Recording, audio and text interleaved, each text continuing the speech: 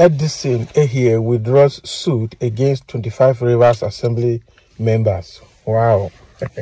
So the main ally to Governor Fubara in Rivers State, who has resigned from being the Speaker of the House of Assembly and now the Chief of Staff to the Governor, has subsequently withdrew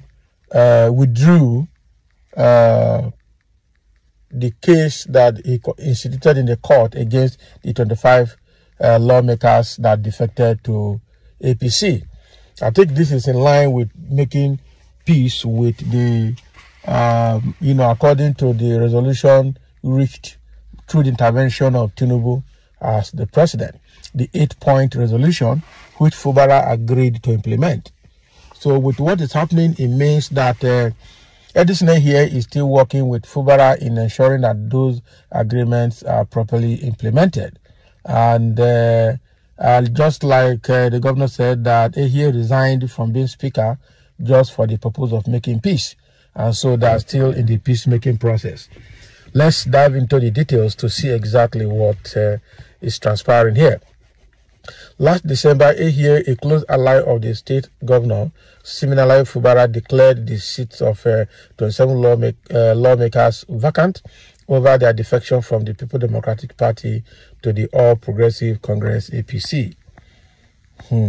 So there appears to be an end to the political crisis rocking Rivers State, as the member representing Ahoda East Constituency 2 at the Rivers State House of Assembly, Edison here, has withdrawn his contempt proceedings suit against 25 or 27 defected lawmakers. Wow. Wow. Okay, so however, 2 of the lawmakers later returned to the PDP. Ahir led the group of 5 lawmakers loyal to the governor. Fubara, on the other hand, has been engaged in a fierce political battle with his predecessor, Nyesom Wike, the FCT minister. So earlier, Ahir filed contempt proceedings at the Rivers State High Court in Port Harcourt against 25 of them, in which he challenged their sittings and legislative activities. So in an interesting turn of event, however, Ahir resigned his position in the House of Assembly following the peace deal reached between Governor Fubara and Wike. So now Mr. Ahir is discontinuing and withdrawing his suit against 25 lawmakers. Now, wow. So when the matter came up for hearing of applications pending before the court today, counsel to the claimant Mark Barango Esquire informed the court about a notice of discontinuance filed by his clients. He applied that the court should give effect to the said notice. This request wasn't challenged by the defendant's counsel, and as such was struck out by the judge. Now, so like I said earlier, this is because they want to maintain peace with the people of Rivers State, according to the peace agreement reached with the with between Wike and Fubara. So with this now, it is obvious that Edison is working with Fubara on ensuring the full implementation of that 8-point resolution that was produced as a result of intervention of Mr. President Bola Ahmed Tinubu. So with this now, the question is Fubara and Edison not playing into the hand of APC? Because I am pretty sure that APC want to own Rivers State. And I am also pretty sure that Wike want to see how he can hand over the state to APC. I am pretty sure that Wike and Tinubu are not resting until there is peace. I mean, apart from peace, until they own Rivers State. Okay?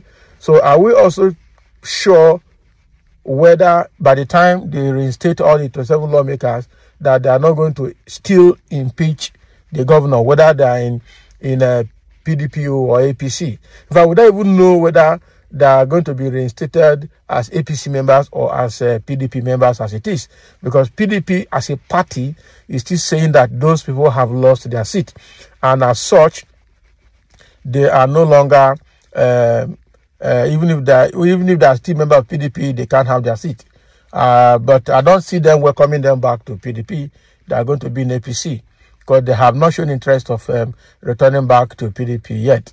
They want to remain in APC. So it's a very complex one.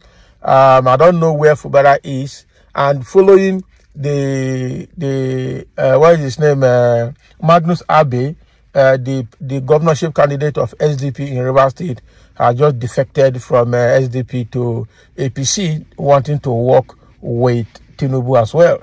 So with all of this, what is the state or the fate of the Rivers State elders who were actually fighting for Fubara from the beginning? How is it going to look like? How is it going to be for them? Okay, and what about those members of the House of Rep from Ahoda constituency that were also fighting for Fubara? Is Fubara really not disappointing his key supporters in Rivers State? Are we sure this peace that is working for will last forever? Everybody wants peace, actually, and there has to be peace in the state for there to be good governance. But with what Fubara is doing, are you sure there's wisdom? Are you sure his hands are not going to be tied?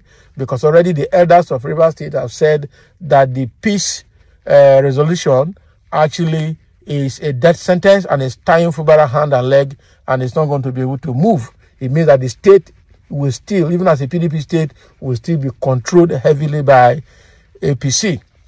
And seeing the way Fubara is praising Tinubu and singing his praises, you know that the boy is an APC boy from inside or just a PDP from outside.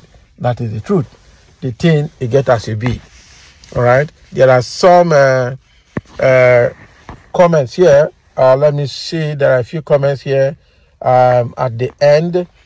Somebody is saying here, I advise Wike, Fubara and all members of the Rivers State House of Assembly not to listen to any news on social media because 90% of the news on social media is a fake news.